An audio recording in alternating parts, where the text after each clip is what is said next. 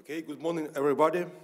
Today I will be chairing this morning session, and I would like to introduce and invite to listen the second part of bioimaging and processing by Professor Tatiana Alieva. Thank you. So, good morning. Today I will split the topics in two. So, one of them will be a continuation of the yesterday talk about the problems of the quantitative bioimaging with wide field microscopy, and another one will be dedicated to the design of some special trapping tools in order to transport the multiple particles of the micro and nano size. So let us continue with what we have discussed yesterday. So I will refresh a little bit some content. So we are speaking about the biological images, like a cellular, and they are quite, it's always, okay. The problem is that they have a very bad absorption contrast. But, and we can treat it like a face-only object. So the first guess was, if we are able to reconstruct the face of our image, maybe we have to know something about the sample. And so there were developed several techniques which, for this purpose, based on the iterative algorithms, interferometry and holography, transport of intensity equation, and phase-space tomography, to name a few of them. Maybe there is this is the main category which are doing this phase retrieval from the intensity measurements, because the intensity measurements is the only one that we can permit in optical for wavelengths. So we consider the different algorithms, and we said, okay, we can manage to get the phase. Sometimes when we consider the iterative algorithms, we recover the phase of the illumination beam together with the scattering beam. If we consider the holographic picture, so we try to recover only the scattering beam. But anyhow, this is the beam which is which corresponds to the image and not to what we have scattered before entering to the objective. So, but the objective has its own point spread function. And so, in order to know something about the object itself and not about its image, we have to get out from this point spread function somehow. So there are several also methods to do it. For this purpose, we have to consider firstly how we can resolve the Helmholtz equations during the propagation through the sample. And in that case, we can represent these Helmholtz equations, which, by the way, this is a wave equations, but wave equation, but in the case when we consider monochromatic wave and the scalar approximation, so we can represent it in this form where we have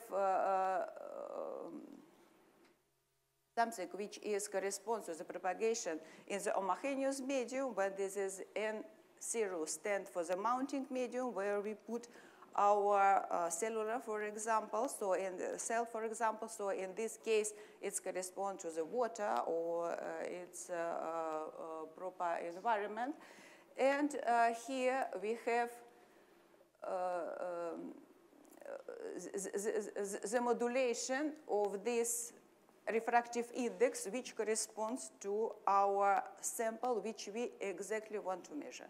So this perturbation of refractive index is quite small, but our goal is to recover that from our measurements. So this is what we call like optical potential. So we first solve this equation in the homogeneous medium, and after that we consider the different approximation in order to get the information about the refractive index of the sample. So there are also different approximations to do this. One of them is a paraxial approximation when we consider the accumulation of the refractive index during the propagation through the cell, for example. No, it is a canal approximation and paraxial approximation when we consider that the scattering is in the small angles, which is related, by the way, to the approximation to the method which we used to recover the phase information using the transport of intensity equations. But if we want to go further, if we don't want to use a paraxial approximation, so we can think about how to resolve the entire Helmholtz equation with other different approximations. And one of them might be the Born approximation, which considers the small perturbation or perturbation of the refractive index, and then it considering that the field what we recover is equal to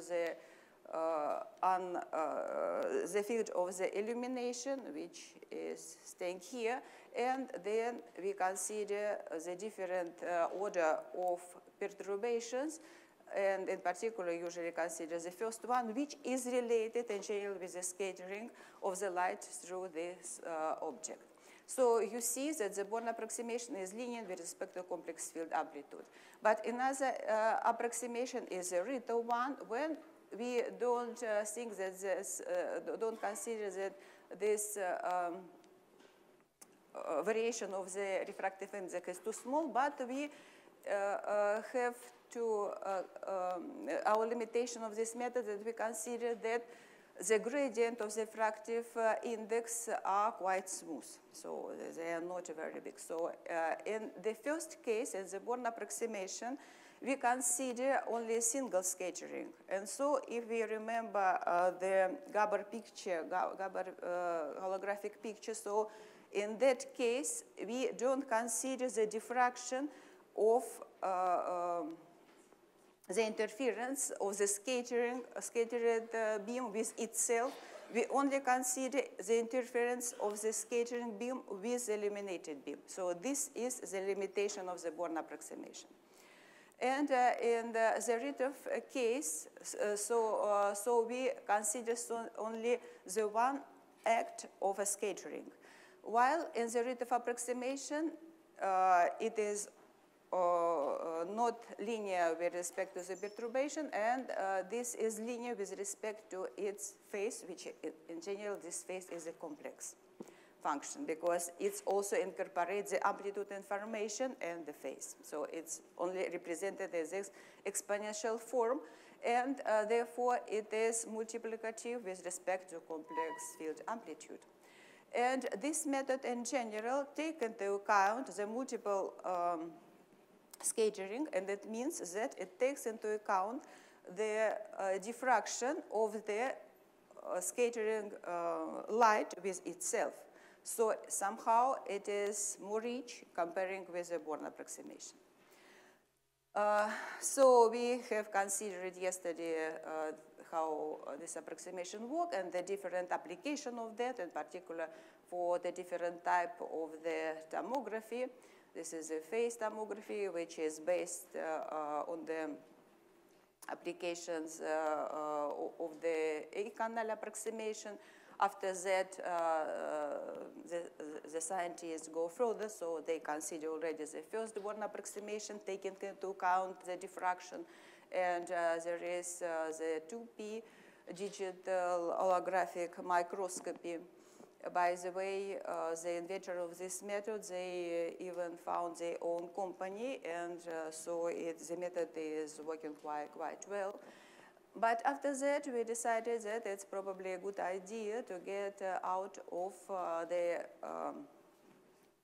disturbance which is related to the propagation through the objective, which is cutting the certain frequency. Of course, the frequency which cut by the objective, we never can recover it.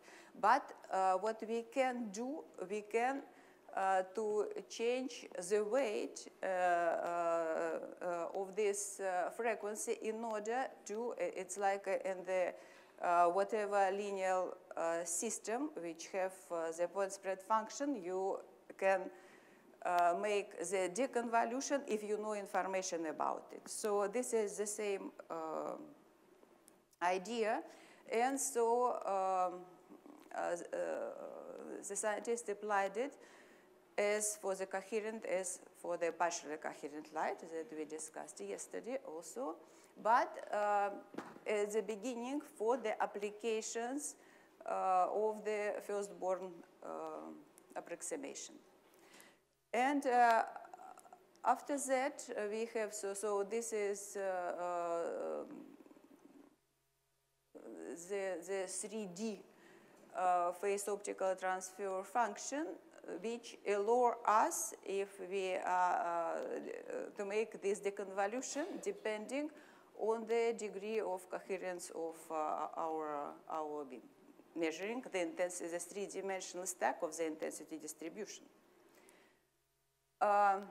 Now let us speak about the rate of approximation. So we have till now two different ways to thinking about how the information about the refractive index is incorporated in our stack of the intensity distribution. Because in the case of the when we started with the phase retrieval, we said, okay, we say something about the accumulation of the optical path passing through the sample.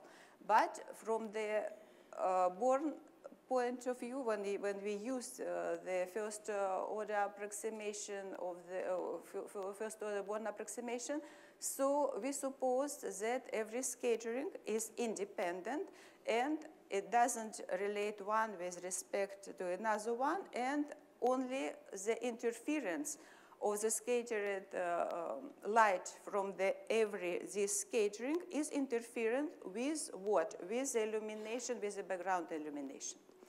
So it seems that it is quite opposite point of view on the formation of our image. So let us see if the rate of approximation help us to make the bridge between both these limits, I would say. So in that case, we consider our complex field amplitude, which is the real amplitude and the phase, in the exponential manner. So this is C stay for the logarithm, natural algorithm of the amplitude, which is positive, of course, and its phase. And now let us substitute this expression in the Helmholtz equation. When we do it, we obtained these modified equations. Up till now, we don't make any approximations, so it is only we change the notations. No? Now, let us consider, so, and V is, as you remember, this is our goal. We want to recover the optical potential.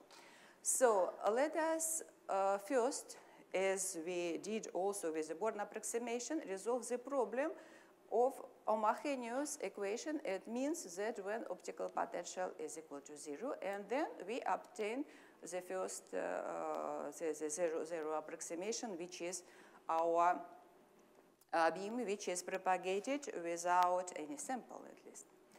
And let us consider now this phase C1 is a perturbation phase, which is appear during the scattering when our light propagates through the object. So in that case, when we add this additional term in our equations, noticing that this one is the solution when V is equal 0, so we obtain the equation for the first approximation. And if we make a small mathematics and to arrange it in this form, we find that it is very similar what we had for the Born approximation if we consider this like our new function, and if we consider this as new optical potential. So this is optical potential and plus these terms. So we can rewrite the integral representation of these differential equations, and this is this one. So it is very similar what we have for the Born approximation, but in Born approximation we have this part which is staying for the complex field amplitude adding as the first approximation. If we cut this part and if we don't use this normalization of the input field. But now we are staying in the first order rate of approximation. And of course, it is impossible to resolve directly this equation because here you have also information about this psi1 that we want to recover. So what we can do, we can resolve this equation also in its first approximation. So we suppose that the gradients of this psi, which is an exponential form of our complex field amplitude like we wrote it, is too small, and therefore we can drop it. What is the price of doing this? So we suppose the slow changes of the refractive index on the scale of lambda, which is the wavelengths. And therefore, we obtained this quite nice expression, which relate the Born approximation with the Rito one.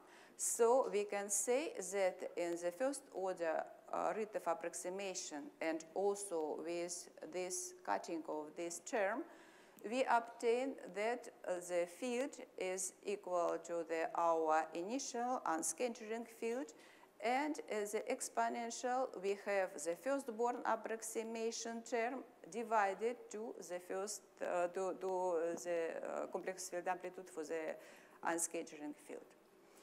The nice thing of this approximation that it takes the multiple forward only scattering, so it is already better than the first Born approximation, but it's more difficult probably to use this approximation to calculate the things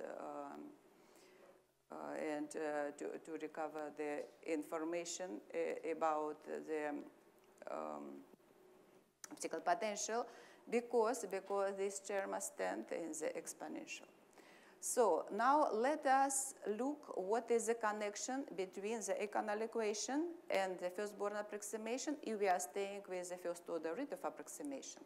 So if we only use the first two terms of this exponential Taylor series, so we get exactly what we have for the first order Born approximation. So it means that we have to suppose that perturbations are too weak in order to take here only the first two terms of the Taylor series. On the other case, if we consider that the scattering angle is too small, and where here L is a distance of propagation and S is a perturbation scale of the refractive index, so in that case, the rate of approximation is reduced to the ecanal equation approximation, and therefore we have this phase accumulation due to the optical path difference between the light passing through the object and the light passing apart. So we see that probably the rate of approximation is more clear because it's considered in two limited cases, both approximation as a canal which the people are using when they considering the phase.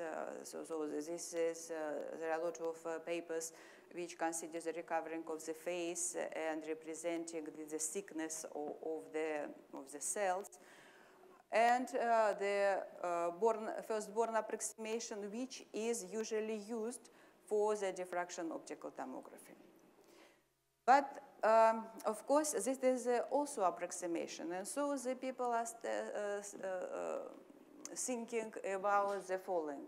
Maybe all of this approximation is not sufficient to get the information about the optical potential, because the question is that we want to see some details which sometimes it's the scale is less than the wavelength scale.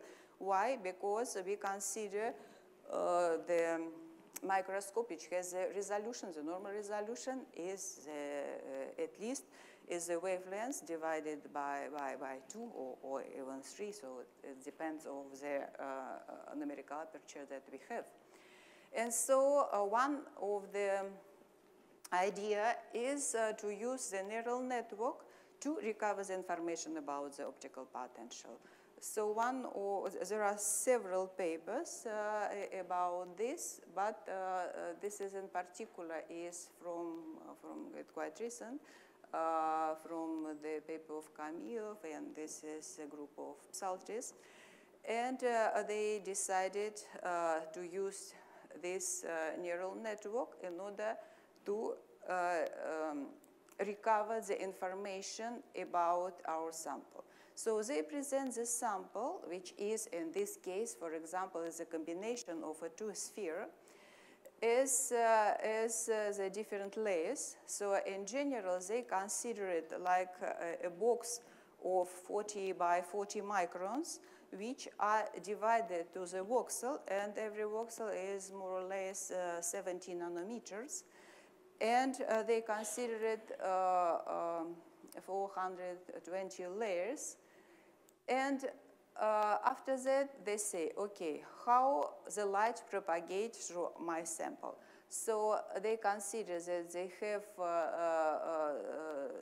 in every layer, in every voxel, they change the phase, because they consider the phase only object, but they don't know exactly how to change it. So the first guess, they are changing it accordingly with the first-born approximation that they obtained using the normal optical diffraction tomography. And after that, they propagate the light from one layer to another one using the Fresnel diffraction. And after that, they compare what they have with directly with the hologram, because this is the digital holographic microscopy method, when they used also the different inclinations, so it is similar method that we discussed for the 2P optical tomography.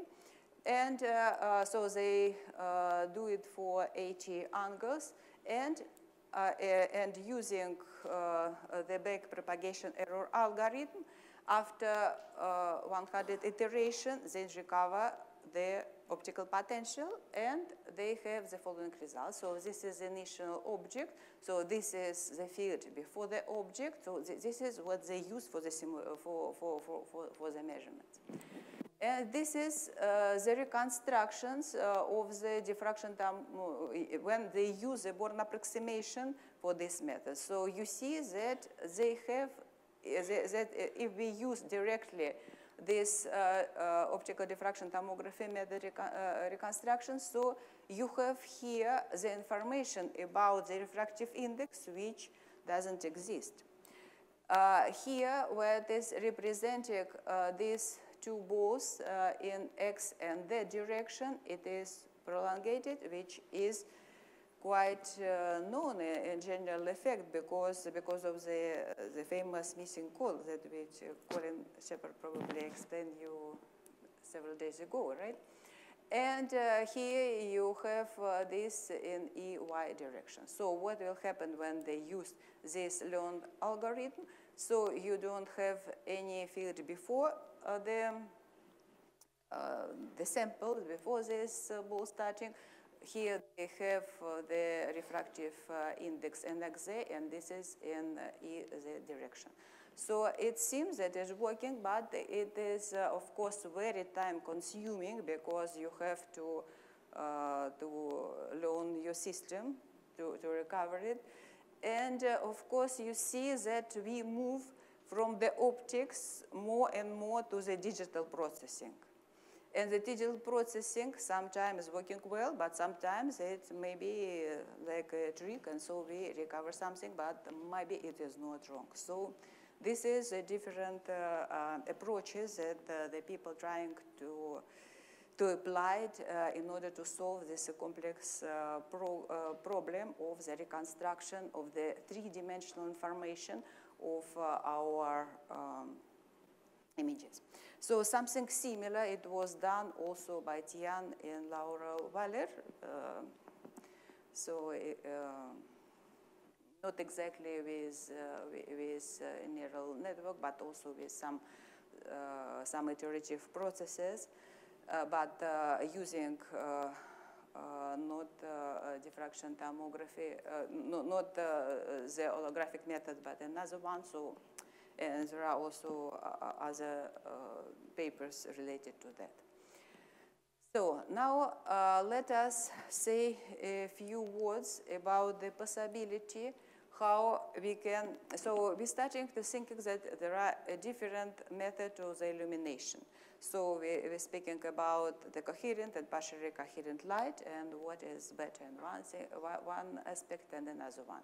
So how we can quickly change one type of the illumination to the another one, because of course you can do it moving your closing and opening your diaphragm in the back focal plane of your condenser. But it is not suitable because we usually want to get the information very quickly. So if we want to play with a coherent and partially coherent light, to use this inclined illumination and tetra, so maybe we have to think about a certain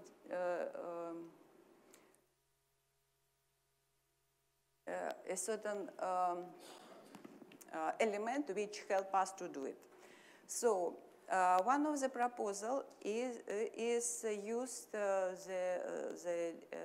DPL projector. So this is something similar that we use it here, but it's more or less, it's not so expensive probably like that one. So you can buy it maybe for 600 euro or even less. And what is the good things of this projector? First of all, it has 3 LEDs, and so you can work with the 3 different illuminations, so that will red, green, and blue. Then it is incorporates the digital mirror devices. You can buy the digital mirror devices apart, which are very, very expensive, but this, for the illumination purpose, it's quite good. The digital, the mirrors, they don't have chromatic aberration, which is also a good thing, and they have a very fast response in order to create the images. And the DPL used before also for other type of the microscopy, in particular for the structured illuminations and for contrast enhancement imaging. And the last one, by the way, it is similar what corresponds to the coherence engineering, because in this case, for the contrast enhancement imaging, what they use is they put the different filters, so they project using this projector the different images to the back focal plane of the condenser. So that's exactly what we are doing. But the difference is that in this application that are used for the normal absorption of the images, while now we can, applying all these algorithms that we discussed before, recover the quantitative information about the images. There are also alternative proposals for fast changing of the kind of the illuminations, which is the LED array illumination, which was used in this, in particular in these papers. So how we can do it? So you buy this as a projector, you remove the lens, which project what we have here to the screen, and you adapt your optics in order to project this information that you have in your display. For example, it might be a circle, triangle, or whatever you want, to the back focal plane of your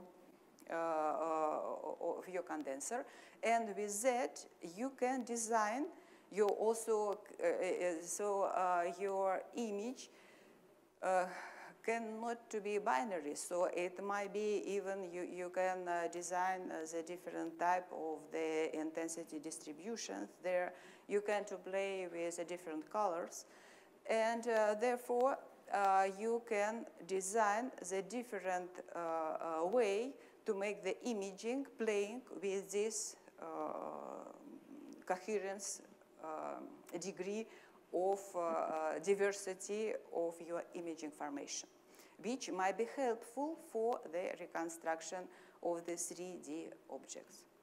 So, so the images that I showed you before in the beginning, yesterday in the beginning of the talk, when you see the balls which are imaging, and it's not clear what is corresponding to what, if it is sphere or no, it's corresponding with this type of application of this type of the system. And as I told you, you also have the different type of wavelets, and so it is also useful in certain applications, for example, in the method of the unwrapping, or to study the dependence of the refractive index on the wavelengths, because we know that there is a famous Cauchy law that they are different, refractive index with respect to the wavelengths.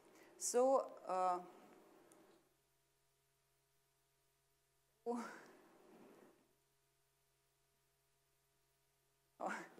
maybe I will go here.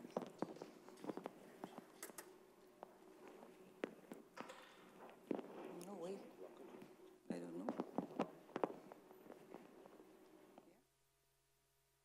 So, as a conclusions, here you see the proposal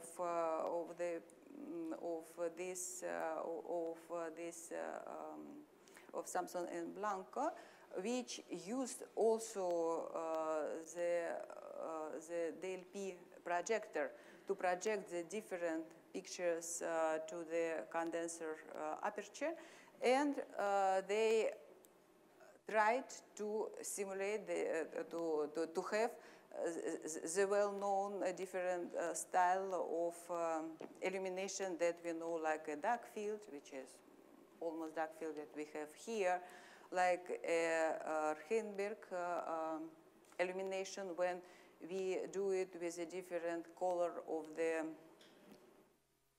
the rings in order to separate the different type of the low and high frequencies, and to see it's like an optical staining.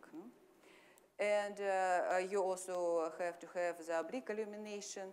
You also can to use this type of illumination for the tomographic purpose if you put it like different points in time sequence. So you have this oblique illumination, which might be coherent if this part will be too small, and then to make the optical diffraction tomography, as we discussed before. So there are a lot of opportunity using this proposal for the coherence engineering to get a lot of possibility to recover the image.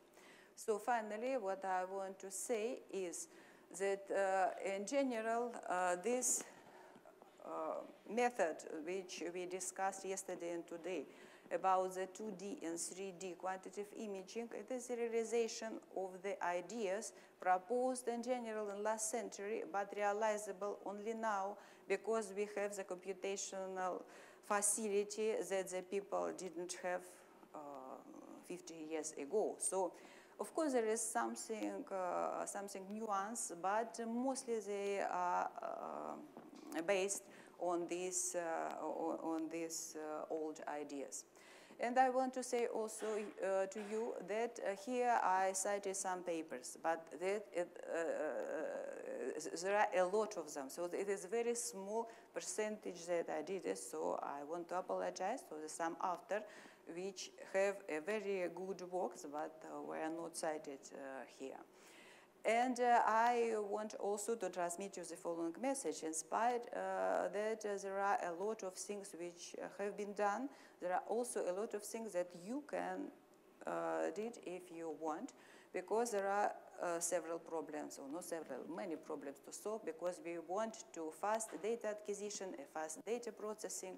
So we have to think, we have the low, for the high frequency, we have usually the low signal noise ratio, so we can think how to increase it. We need some rigorous method of reconstruction, maybe using again the neural network, but with, of course, with some knowledge of the optics, because otherwise it will not working at all. We have to think about the proper sampling, about the correct illumination. We have to solve this unwrapping problem, which is quite difficult if we want to measure the thickness and the regularization method, because we were speaking about the deconvolution. Mathematically, it's very simple. So you only have, if you have the relation with in the shift invariant system between your signal and the point spread function of your linear system. So in the Fourier domain, it's only multiplication. So it seems that there's nothing to do. You divide it and you have already the things, but it's not the case, because when you divide it and when the transfer function has the small value, so you enlarge the noise, and so it doesn't work. So there are a lot of regularization problems in that case. And so finally, I would like to thank my colleague, my colleague who helped with Jose Rodrigo and Juan Soto, who helped with certain figures, which is experimental figure obtained with our design. Of course, I would like to thank the college organizer with this nice college that I am here only for a few days, but I really enjoy it. And our project from the Ministry of Economy and Competitividad, which for the financial support of some experimental results that I demonstrated here. So, and of course, I would like to thank to you. So, I don't know if you want to ask some question now, or we move to another part, which is related to the optical trapping.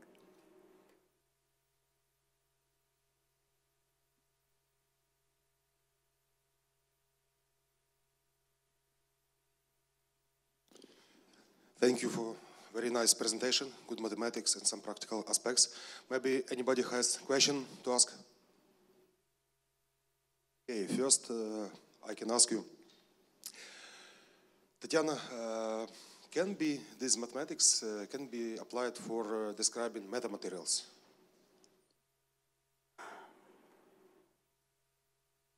For example, these kinds of approximation, it can be used or not? Or Maybe yes, but it depends also on what is the size, because when you're saying about metamaterials, so it's probably you are speaking about negative refraction index. It's negative refractive index.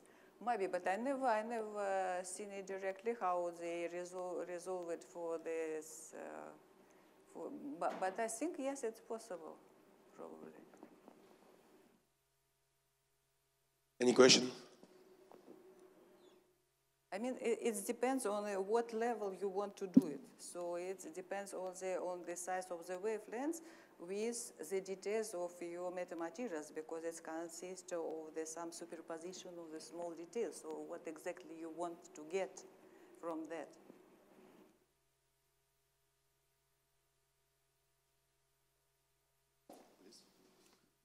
Thank you for the nice presentation. On your slide about the DMDs, the use of you said you can use a projector. Yes. A video projector for that. But actually, when we had experience when using a projector, we found out that due to the pixel nature of the DMD itself, there are a lot of diffraction orders over there. So using the video projector, is that the same case here, or it's totally a different case? No, but what we're doing also, we put some diffuser. So it's needed. Diffuser is needed. Thank you. It will help you.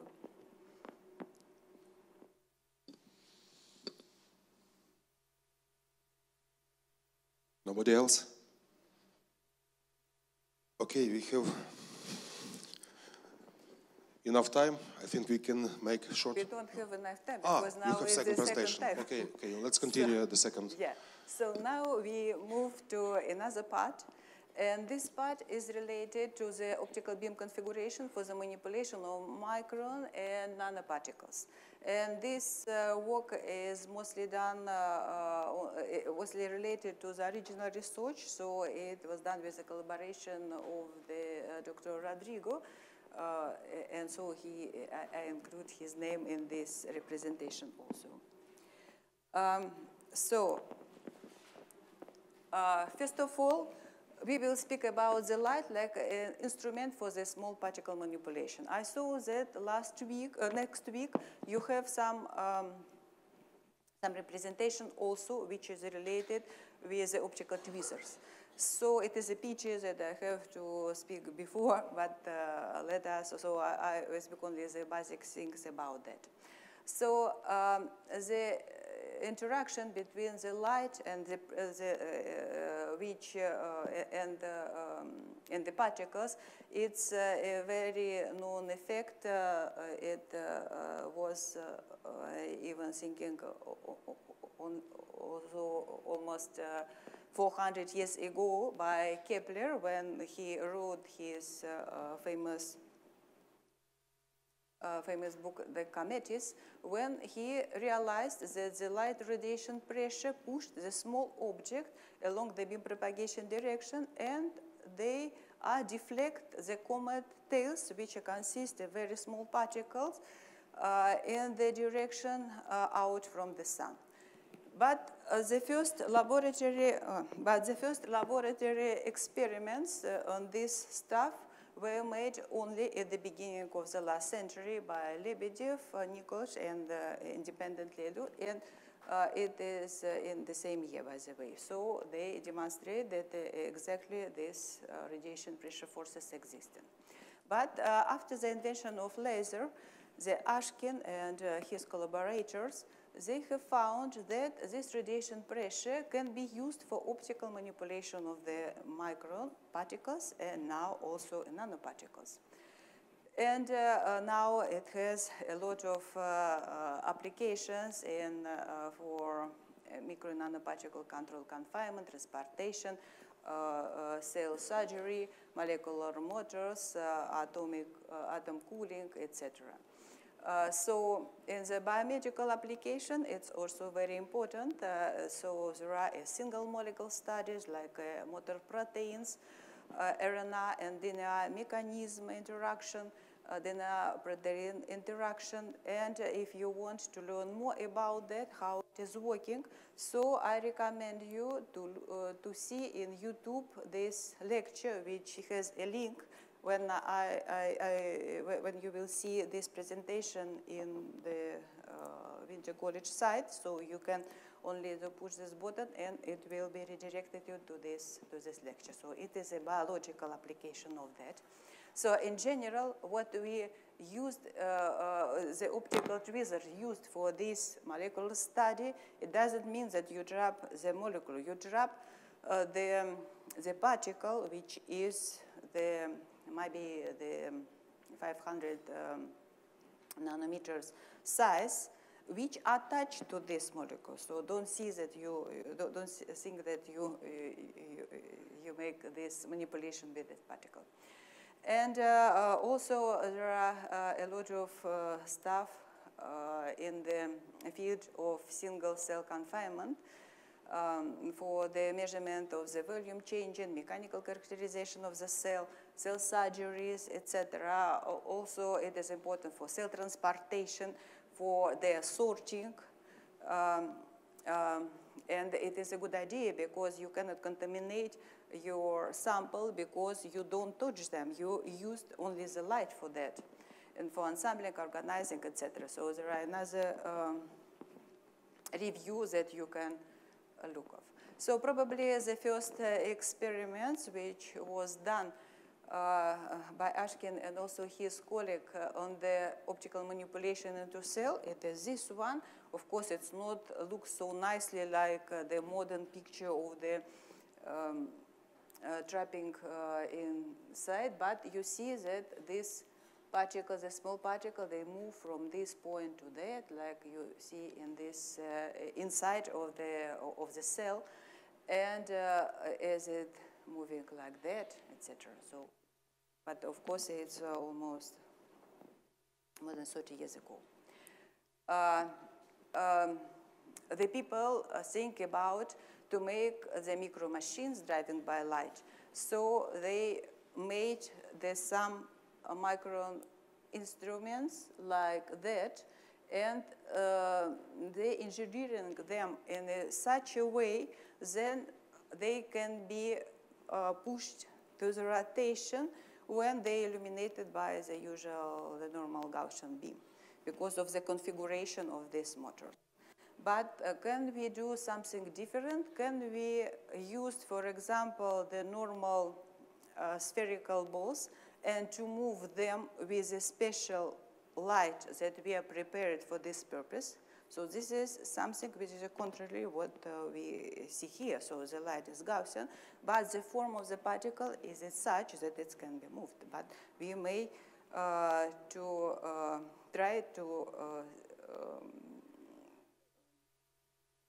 reverse the problem. So the light will be designed and the particle will be the simplest one. So now you can even buy the optical tweezers. So there are at least two companies which is a very different approach to represent their products. So one is from the Sorblas, which is more scientific and it is more applicable. It's like that. And now let us speak about the optical forces. So suppose that we have the light with this color picture with a complex field amplitude describing by the amplitude and the phase. And there are two parts of this scattering of these forces. So one of them, which called usually like scattering forces, it is proportional to the optical current or optical flux, which is the product of the intensity distribution of this point multiplied by the gradient of the phase. So it is this phase, this force, which will help us to move the particle on the around the curve that we want to design in order to move them and to make something similar to the micro machines that I showed you before, but for the simplest particles. And another part of the forces are proportional to the intensity gradient. This is the conservative forces, and they are proportional to the gradient of the intensity. So this force is responsible for the trapping of the particle.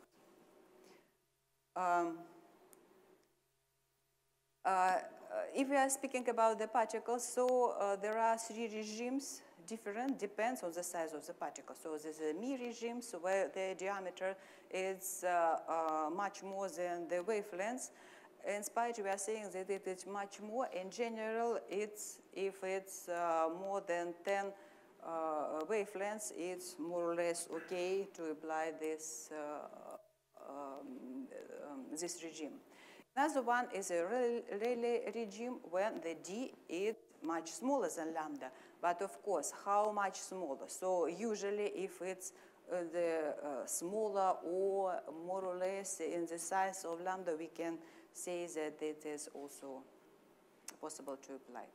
And the intermediate regime is, in general, it's more complex and is described like Lorentz-Mie model. And if you want to learn more about that, you can look to the following paper which is cited here.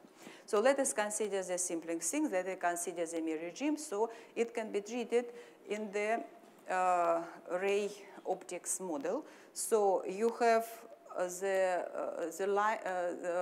plane wave, you have a particle, and we look to two rays, B and A. And if it is a plane wave, so the light refracts in the particle, so we consider the particle with a refractive index, which is larger than in the mounting medium. And so the ray propagate in that direction, the B ray propagate in that direction, but this refraction and this ball provoke the forces on the particle which are opposite to the force which corresponding to the light refraction. And the same happened in that case with the ray A, and therefore in that case you have only, when you sum all these forces, the only force that you have is in the direction of the scattering, and so your particle will move in that direction. But let us now consider if I don't have the plane wave and I have a Gaussian profile. So again, we have two rays, but this rays B has a less intensity, I would say. So it's less intensive than A. And therefore, its force will be more weak than the force that I have from the ray A. And therefore, we have the force which will move the particle in that direction, in the direction of beam propagation, but we also will have these gradient forces which will move the particle in the region when the intensity distribution is larger. So this is, in general, the idea of optical trapping. Why the particle trapped in the level when we have the larger intensity distribution.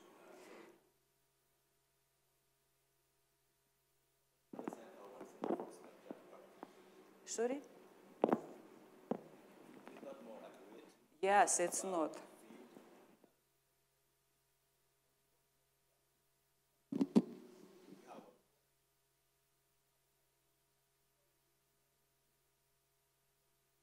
No, it's moving, yes. But it's moving in both directions. So it's moving in this direction and in that, right? So it's still moving if we consider this beam, but it's moved in that direction and also in the direction of beam propagation, right? But now, if we will focus it, so the situation will change. So if we will focus it, so we will have the intensity gradients in the direction which will compensate this scattering force which is in the direction of propagation. So this is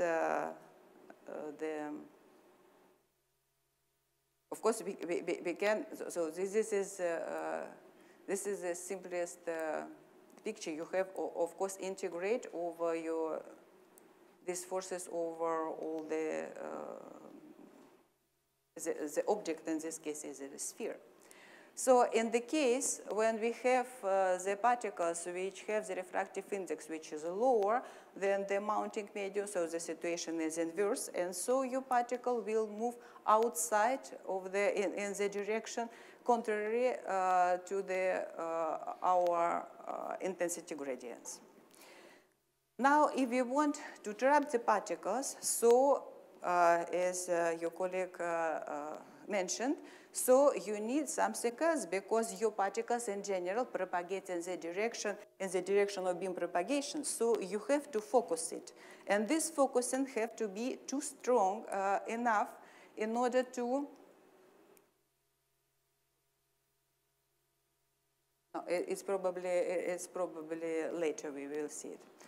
Okay, let us look at it. So it has to be strong enough in order to compensate these scattering forces. So here you can also look to this website where you can play and how we can to focus them. You can focus them using the high numerical aperture of your microscope. So here you can find this website where you can play with a different part of the numerical aperture and to see how, depending on that, your particle can propel in the direction of the beam propagation or can stop and can be trapped inside of this optical trap. So, but now let us return a little bit back and let us consider the forces on the submicron relay particles. So let us consider the electrical particles, and we again can separate the forces to the two parts. So one of them is the gradient forces, as I said you before, which are proportional to the gradient of the intensity distribution. And this also called like a lens-like property of the scatter because it's moved to the direction of the gradient of the intensity. What is doing the lens when it's focusing it, if the lens is convergent, or it's moved outside of that if the lens is divergent. And this depends on what? Depends on the difference of the refractive index of the medium and the particles. So on the other side, the scattering forces are proportional to the intensity distribution and gradient of the phase. And as you see here, they are always in the direction, because you have a square here, so they are always in the direction of the phase gradient. Here it depends on on the refractive index of the particle and the medium, while in that case not. They always are in the direction of the phase gradient. So we discussed it here. So what I want to discuss with you is how to move a particle. So we see that it's very easy to move it in the direction of beam propagation, but can we make something other thing? Can we move it in the transfer plane? Can we move it along the design trajectory in 3D? How to do it? So first of all, we can, of course, to trap the particle and move this trap.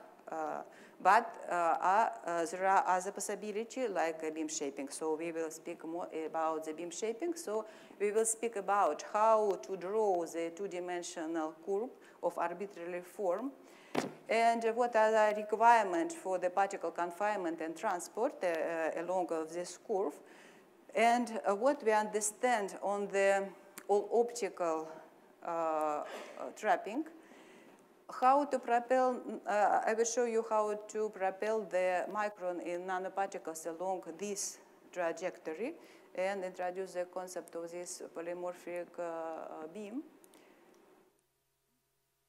And then we will speak about how to go from the two-dimensional curve to the three-dimensional, which allow us to move the particle in direction which is contrary to the beam propagation direction. Of course, with what? Using this phase gradient forces. And after that, we speak a little bit about how to create such type of the trap. So, if we understand how we can trap the particle, for example, which have the refractive index, which is larger than the medium with the normal Gaussian trap, but usually it's not a Gaussian, it's a diffraction-free spot trap. So if now we want, and so we compensate the scattering forces in the direction of the beam propagation, if now I want to move it in a certain direction in one plane, what I have to do, I can move the spot temporarily. So to move the spot temporarily, I can do using the hologram. So adding the linear phase, we can move it in the direction, move it along the 2D plane. But we also can add the spherical phase, and in that case, we can move this point in that direction. So it seems that it is quite easy to move the particles only adding something and temporarily, and then to move this spot from one point to another temporarily related. But in that case, we can do it with the certain particles which are in the volume in the spot when it is a trap. So the people did very nice things. For example, they trapped different particles in their own trap. So you have to design, for example, if here you have 8 particles, you have to design their own movement of every particles, and it will be quite complicated hologram design. And then you have to move it depending what you want. Every particle was separately. But so it is a nice solution for some application. But after that, the people think about, but can we do the single beam and so not time multiplexing it, and to move and not maybe the only one particle, but the several particles, a certain trajectory. So the first idea was to use the optical vortex beam with the helical phase, and this corresponds to the Laguerre-Gaussian elliptical beams, helical beams, which allow us to trap the particles along this circular trajectory and move them. Why we can move them? Because we have the transversal gradient, which is written here. So this gradient, this parameter L, is control how big is the phase gradient in the direction of particle movement along this circle. But this trap are existing, as there are a lot of examples of the similar solutions, and they try different type of the particles. So, for example, the particle with the refractive index with lower absorption, lower than the mounting, that can be trapped, but inside of the circle. If the refractive index is larger, they can trap in that direction. But the problem of Laguerre-Gaussian beam, which is it's still Gaussian, that we cannot trap the particle inside of the sample. You need some help, and this help is a cover slip of your chamber.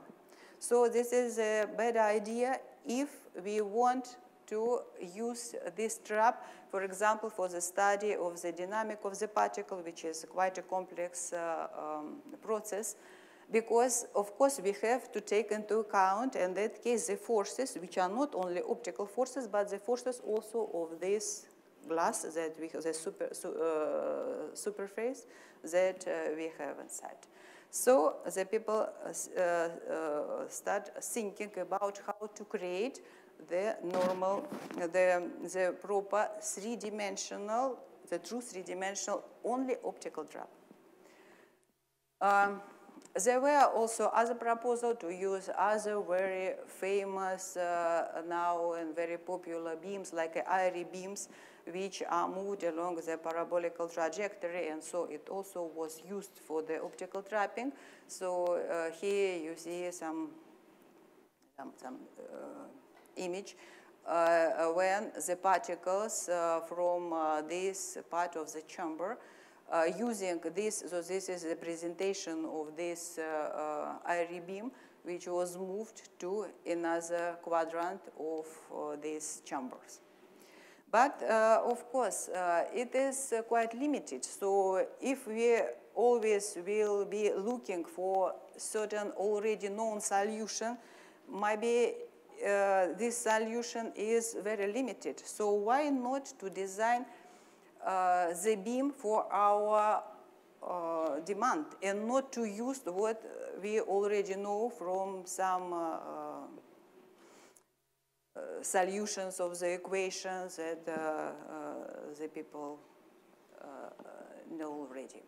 So what we are applying, instead of using the known form of the beam to design it with what we want. But what are requirements for particle confinement and transport, because we would like not only to trap, we want to transport them, and we want not to transport particle by particle, we want to transport it in such a way that you can do it for the individual particle or for the many particles. So first of all, we need to design the beam which intensity distribution follows the arbitrary curve, because maybe we want to move it depending on the situation. For example, we can surround the cell, or you can to transport it in such a way that there are an obstacle. So we want to design, to learn how to design the beam which are following the arbitrary curve in two-dimensional and might be in three-dimensional. So, of course, we need a high intensity gradients because we want to create the real three-dimensional trap and not use the help of the superface. We also want to manipulate the signal and the multiple particles, and we want to manipulate the object with a different optical property and maybe size, so nano and micro particles. And we want to control the speed, how these particles are moving around this designed curve. So it might be uniform or might be not uniform, it might be bigger or less, and it has to be independent on the form and the size of the curve. Of course, we want to create, as I said, a three-dimensional trap, and maybe to think about this planning motion, about the current situation, to detecting or avoiding the obstacle. So when we start thinking about that, we found the nice papers of Abramochkin and Volosnikov, and they planning to construct the spiral beam. So the spiral beam is a beam which have the completely may have the completely two-dimensional the form of the two-dimensional curve, and during the propagation they doesn't change their they don't change their shape, but only enlarge the scale during the simple diffraction. So we think, okay, maybe it will be useful to use it for the trapping. And let us think how they are constructing this beam. In general, we are starting to thinking about that because we have another proposal to construct the similar spiral beam, but as a superposition of the Laguerre-Gaussian beam. So it will be correct, but it's not so easy to design the beam in the form that we are wanting to have finally. So the idea of realization of the Abrabochkin and Volosnikov is the following. So suppose that you want to design a beam in the form of the two-dimensional curve, which are written in the polar coordinate with the radius r and the angle t. So what we have to do to design it? So the complex field amplitude for the beam which will follow this curve is written in the form of the superposition of the plane wave. So here you have x and y, which is the coordinate of your final your final complex field amplitude. And here you have a weight for this plane wave. And this weight depends on that. It depends on the modulus of the gradient of this curve. And this term is say as that the intensity distribution along the curve is almost constant, which is a nice thing, which we want also to have. Then we have this term that in general corresponds to the brush, the form of the profile that if we cut this curve, so we will have the profile of your intensity distribution, and this profile will be Gaussian in that case. And the next term, it responsible for creation these spiral characters. So in that case, it is a guarantee for the stability of your spiral beam. It means that the intensity distribution will not change during the propagation apart from the scaling. So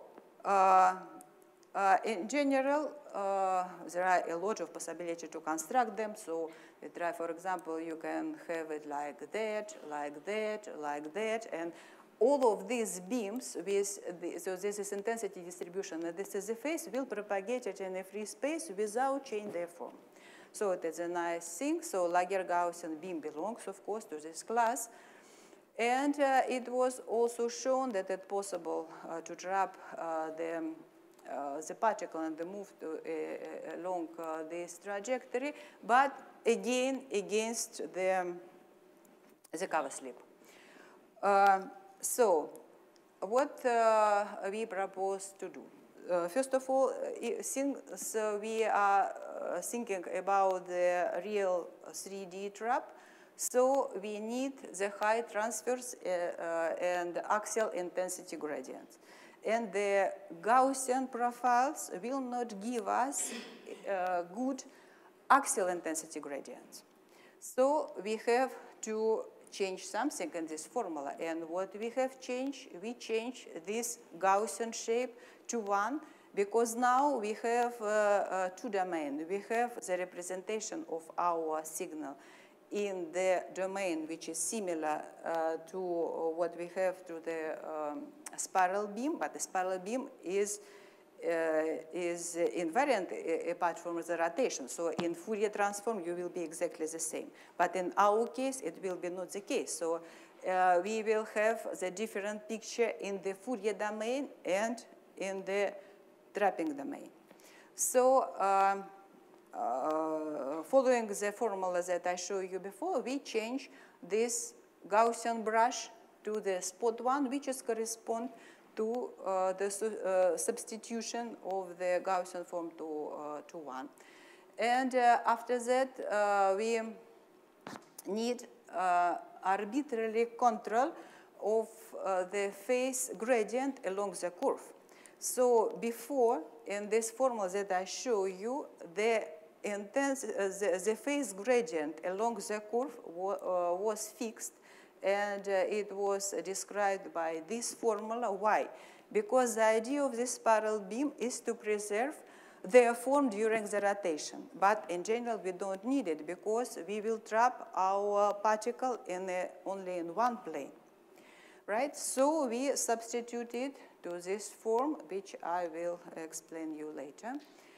And so after these changes, of course, we don't have the spiral characters of the beam will lost, but it will acquire other good properties that we would like to explore.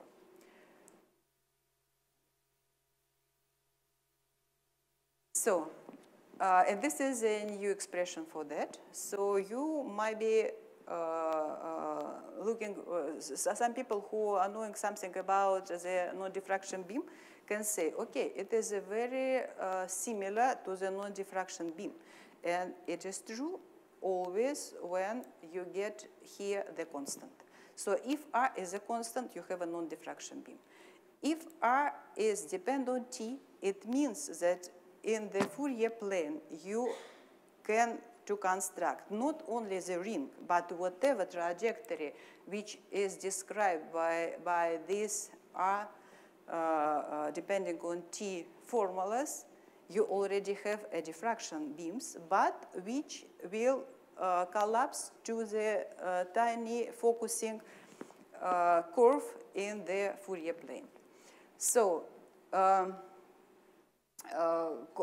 now, if we make the Fourier transform of this, so using our objective, so we will have this expression which corresponds to the tiny curve which we pre-designed by the additional construction. So there are a lot of possibility to design the curve. So one of them is to use the super formula which describes the shape of the plant and microorganism, which was proposed by Gilles when he studied the form of the beams, which is described by these many parameters type. So if you want, you can try this one, but in general, the method would work for whatever two-dimensional curve you like. So what now we get? So if you consider how the Gaussian beam, for example, its profile in the focusing plane, and compare the same case for our type of a beam, that in the case of the circular trajectory transformed to the helical Bessel beam, so you see that here is a very nice transfer gradient, which is represented here, but which is more important, the very good axial intensity gradient. And this axial intensity gradient allows us to trap the particle inside of the sample and not only against the cover slip. So it is a good thing. And if you want to know how we can design this type of the beams with a different forms. So this is the intensity distribution of the representation in the hologram encoding plane. When we go to the trapping plane, they transform to the following form. So this is a theoretical one. I don't know if you see them. So this is what you see in the upper line. So this is theoretical prediction, and this is what we will manage. So we have the very nicely defined the spiral, the flower, etc. And below you have the phase distribution along them. Now, let us speak about this as a real 3D optical trap. The first real 3D optical trap was experimentally demonstrated in 2007 by Rochman and Greer, and they used for that the helical Bessel beam, which is a particular solution of our general formula that we proposed. And indeed, they will be able to trap and to move the particles along the circle and the inside of the sample. But what we can do, we can, maybe I will go to the formula. So this is the explanation how we can how we can model the propelling forces, the forces that allow us to move with a different velocity our particle along the curves, so they are related with this ST term, and which will be uniform if this condition is satisfied, and non-uniform, for example, this on whatever you want, if you don't want it. And here you see the representation of our beam, the intensity distribution, and the phase distribution is a different domain. So this is a domain where we design them. So this is the upper line, and the phase of them, and on this line you have the representation in the trapping domain, and here you have the different distribution of the phase. So here the first column corresponds to the helical basal beam, which is very known, and this one is also ring. But the difference with this one that the phase gradient along of this is not uniform. If it is not uniform, you see that it is also reflected in the form of its Fourier transform of its hologram. You can, of course, make the same intensity gradient by varying the same phase gradient along the curve, but vary the intensity gradient. That also will change the forces which move the particle along that. So it's correspond to these two parted, and of course you can then play and to make a lot of different possibility to do that. So this is again the experimental demonstration of the representation of this beam. And now let us look how it is working. And so this picture corresponds to the trapping forces on the silica 1 micron size spherical particles moved along the 2D trajectory. So this is a square, this is a triangle, this is a round. So this is a normal ring, and we can play with the different phases, and so it depends on the global accumulation of the phase along the curve. The particle will move faster or lower, depend on that. And you also, so here in this column you have the time lapse during the certain period of time to see that exactly the particle following the trajectory that we predesigned. Now we can think about the other possibility. Can we also trap the nanoparticles? And we are speaking about the metallic nanoparticles. The metallic nanoparticles described in the dipole approximation, and they also have these two forces, one which is proportional to the intensity gradient, and which is related to the real part of the particle parallelizability, and another one which depends on the phase gradient and is responsible to the imaginary part of the particle parallelizability. And again, like in the case of the dielectrical particles, this force is always in the direction of the gradient of the phi, while this in general depends on the psi of alpha prime, which can be positive or negative, and often it is too low in order to trap the particles. So it is the case in particular when we consider so this is a picture for the gold nanoparticle sphere of the diameter of 18 nanometers, and you see that the alpha prime can be negative if we are working with these wavelengths. So we So it means that you cannot trap this particle using only the intensity gradient forces. But what we can do, we can use again the phase gradient forces to trap this particle and also to move them. But in that case, we cannot create the real three-dimensional trap, and what we do in these cases, we creating these traps against the cover slip, as it was also done for the case of the nanoparticles in the very primitive trajectory. It's again like in a ring or in a line where the simple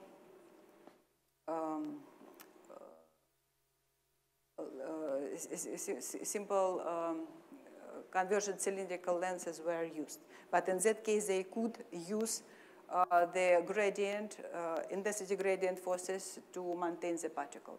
So what we use here, focusing the beam, we obtain some channels near this focusing where the nanoparticles are moved inside, and after that they moved along the trajectory in this plane. So you can see it here for the two parts of the nanoparticles. One of them are spherical and they are gold, and another one they are triangle and they are silver particles. So we can also design the trajectory according if we have some obstacle, as I said before, using for them the spline-line combination. And here you can see the laser traps behavior for the case of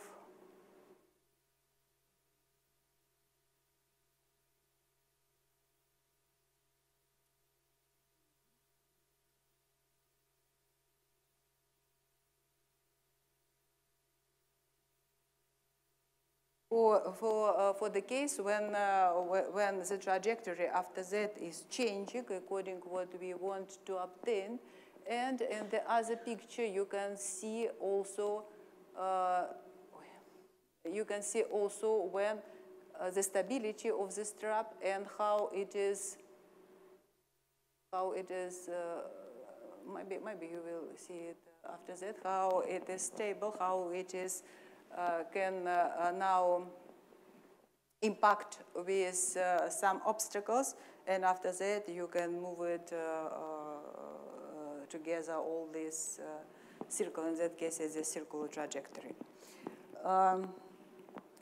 So if we going to the part which is related to the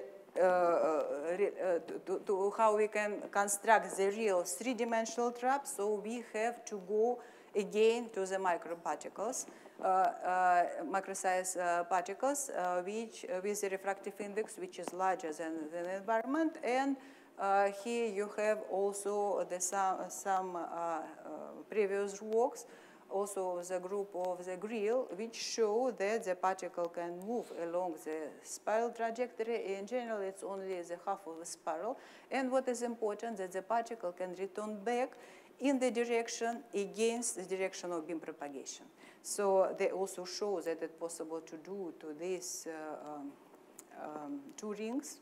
So there are two different type of the particle moving, and we also can do it. How we can do it? We only we consider that our 2D curve that we dissolved before, it is a projection of our three-dimensional curve, and then playing with a certain type of the defocusing, we are able to create the curves which you can see in this direction. And so we check that it's again experimentally realizable, so we can measure the intensity distribution. We can move the particles, the polystyrene particles of the size more or less of the 5 microns, so it's more or less like a regime in this trap, and they will follow this trajectory like a spiral, like inclined curves, etc. So after that, if you like, you can try it. But maybe the more interesting thing in to look how it is going when we consider the 1 micron silicon nanoparticles. So you have such a wave trap, and they are going up and down, which is a time lapse you can see here. And finally, you can see also what is going on in this case with these particles. And if you see, there is a quite complex combinations of this movement, because there is some bunching of the particles in some moment after that. So it is a very rich dynamics, particle dynamics, that the people can study using such type of a trap, and considering that they are created only by the optical forces without any other non-controllable one. So maybe I will stop at this point, and how to create it. You need the computer-generated holograms, some recipe, and some papers that I think are quite important to understand how to create these holograms using only phase